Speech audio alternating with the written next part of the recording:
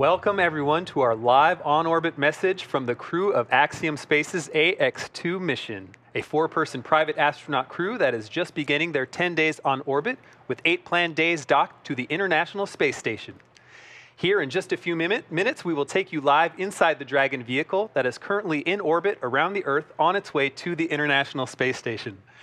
Earlier today at 5:37 p.m. Eastern, 2:37 p.m. Pacific, the Ax-2 crew, a mission dedicated to expanding access to low Earth orbit for all, lifted off aboard SpaceX's Falcon 9 rocket and Dragon spacecraft from historic Launch Complex 39A at NASA's Kennedy Space Center in Florida. I'm Duke Brady, a multimedia specialist at Axiom Space based out of Houston, Texas. And I'm Kate Tice, Quality Systems Engineering Manager here at SpaceX headquarters in Hawthorne, California.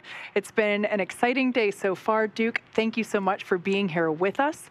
Now, the Axiom 2 crew has been in orbit for just over 3 hours now. And in that time, they have opened the nose cone, they have taken off or doffed their spacesuits, and they've checked in with our medical team. Dragon also has the phase burn, which is the first of 5 major burns required to raise Dragon's orbit and position it position it for approach to International Space Station. Right, and the crew still has roughly 13 hours to go before docking with the ISS. And in a moment, we're hoping to hear directly from them about their first few hours in microgravity, and we really are eager to share that with you because they must just be over the moon, almost literally over the moon. While we wait for the crew to reach the best position for a clear signal from Dragon, let's take a moment to introduce them. The Ax-2 mission commander is Axiom Space's Director of Human Spaceflight and retired NASA astronaut Peggy Whitson. During her career with NASA, Peggy flew 3 long-duration missions to the ISS and has more cumulative time in space, 665 days, than any U.S. astronaut and more than any woman in the world. She has conducted 10 spacewalks with over 60 hours to her credit and performed hundreds of research experiments on board the ISS. The pilot for Ax-2 is private astronaut John Schaffner, a STEAM education advocate, business pioneer, and lifelong space enthusiast. He's been a pilot since the age of 17 and participates in extreme sports from hang gliding to base jumping to high-performance racing.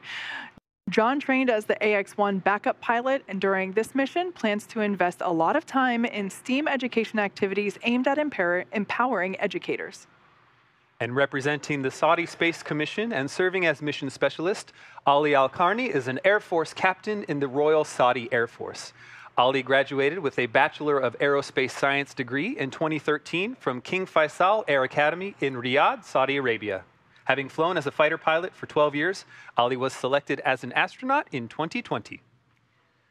Also representing the Saudi Space Commission and serving as a mission specialist, Rayana Barnawi has a master's degree in biomedical sciences from Al Faisal University in Riyadh, Saudi Arabia, and a bachelor's degree in biomedical sciences from Otago University, Dunedin, New Zealand. She has been a research lab technician since 2013 in the Stem Cell and Tissue Reengineering program at King Faisal Specialist Hospital and Research Center. This mission is the accumulation of years of efforts by teams at Axiom Space to expand the opportunities of private citizens around the world to partake in meaningful science, research, and STEAM education-related activities in low Earth orbit. Missions like Ax-2 open the door for new countries around the world to pursue and participate in the benefits of human spaceflight. And for Axiom Space, each of our private astronaut missions are critical steps in the development of our Axiom Station, the world's first private space station, which is currently under construction. Though this is Commander Peggy Whitson's 4th mission to space, which is just incredible, this is the first flight for the other 3, and very eager to see and hear from them in space. Now, as you might imagine, communicating with a spacecraft that is moving 17,500 miles per hour can be pretty tricky. If you've watched previous crew missions, you know we can only talk to the crew when they are flying over a designated ground station. The amount of time that we have connectivity with the crew varies depending on the location of the ground station and the position of the spacecraft on orbit. Now, for this particular particular opportunity, we expect to have about 7 minutes or so in order to be able to hear from the crew. So at this point in time, we're going to kind of just wait and see if they are able to join us. At this moment in time, they are they are approaching the western coast of the United States. In fact, whenever they, as they are talking to us live, they're actually going to be flying almost right over Los Angeles. So that's pretty exciting. They'll be just right there, right above us. Their current altitude is 301.5 kilometers. And of course, the whole point of why they even launched today is they're going to the International Space Station. Right now, they are basically chasing the station. They are about 5,905 kilometers behind the station. So as we now 5,904. So as we continue, that distance will close in. That range will get smaller and smaller.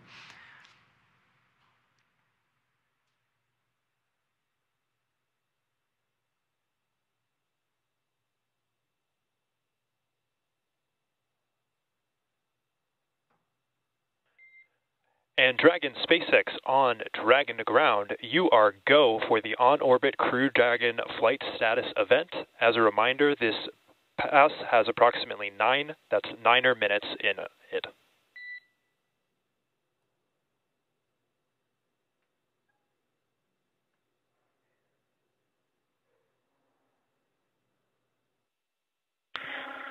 Hey gang, this is Dragon Freedom up here with a new crew on board orbit, and I'm really excited about returning to space, but even more excited about welcoming 3 new astronauts to space, plus Gigi's here with us in her little Axiom spacesuit.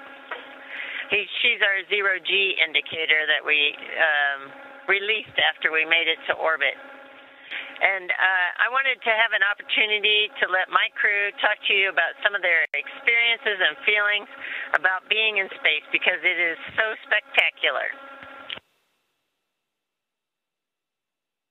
Well, it's pretty amazing. To describe the feeling when the second stage kicks the Dragon off into orbit, you realize instantly you're weightless, and it's just an amazing feeling.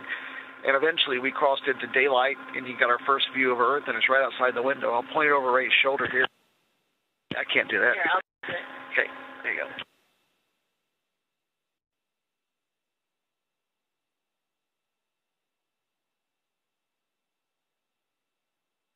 Well, as I was looking down, I could see the first curvature of the Earth and see that for the first time, and it was such an amazing thing. I realized I was actually here. And we were all busy.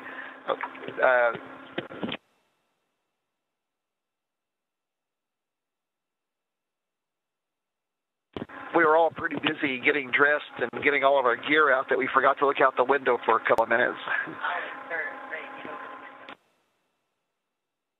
But it's an amazing feeling. Really enjoying it. We're going to have an awesome experience.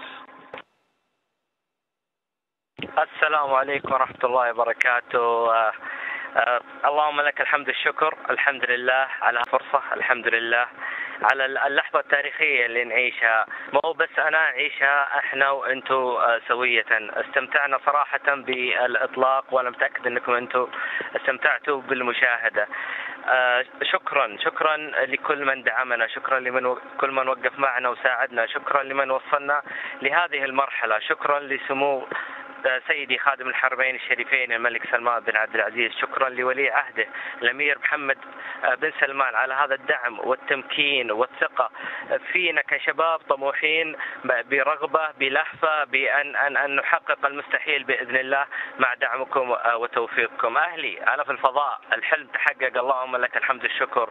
وقريبا إن شاء الله في المستقبل القريب الكثير سوف ينضم لنا إن شاء الله، ونراكم قريبا من محطة الفضاء الدولية. So this moment is historic, not just for me, but for every Saudi, and I couldn't have done it without the support, the love, the trust from all of you guys. I extend my gratitude to our King, King Salman and his Crown Prince, Prince Mohammed bin Salman, for their never-ending empowerment and support and trust that every Saudi should be proud of. As I look outside into space, I can't help but think this is just the beginning of a great journey for all of us. So I hope you guys enjoy it with us and dream big, because we're gonna get somewhere in the future, inshallah. And just to wrap up, this is just the beginning, and I hope many of you will join us soon.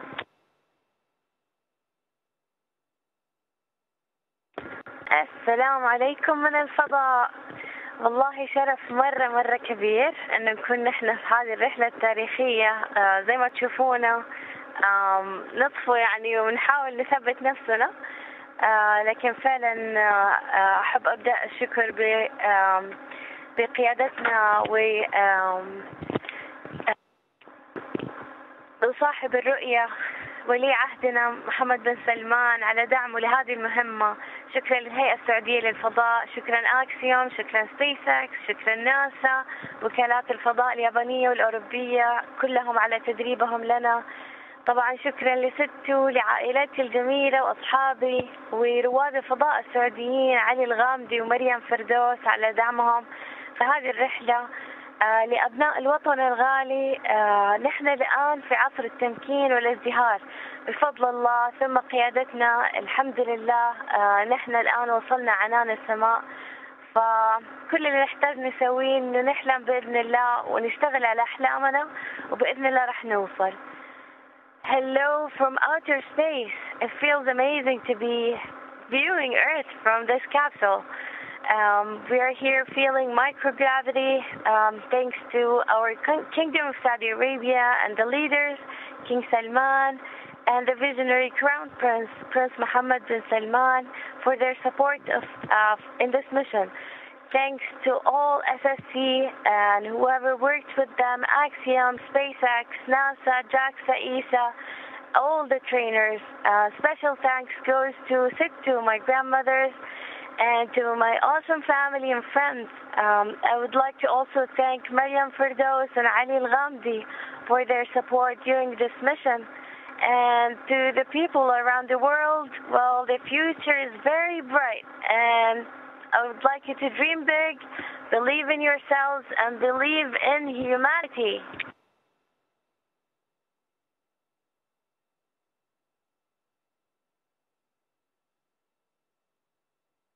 Well said, everyone. Thank you so much for all your support getting us here.